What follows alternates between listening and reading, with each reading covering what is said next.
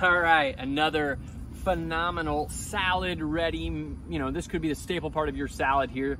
This quinupod in the goosefoot family. If you look at this, this is known as lamb's quarters. Now, lamb's quarters we sometimes call wild spinach. It is a spinach family relative in that same genus, and it is very palatable, delicious. It's got kind of like a white film coating around it. Don't worry about that. Don't let it discourage you. It's still delicious.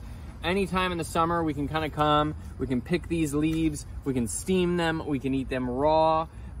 Like so many wild greens and things like that, be careful about eating too many of these, but these are a great addition to your salad. And if you find them going to seed, which is gonna be the next step later in summer, those seeds are edible too. These are in the amaranth and quinoa family. So we've got a lot of versatility here with our friend lamb's quarters.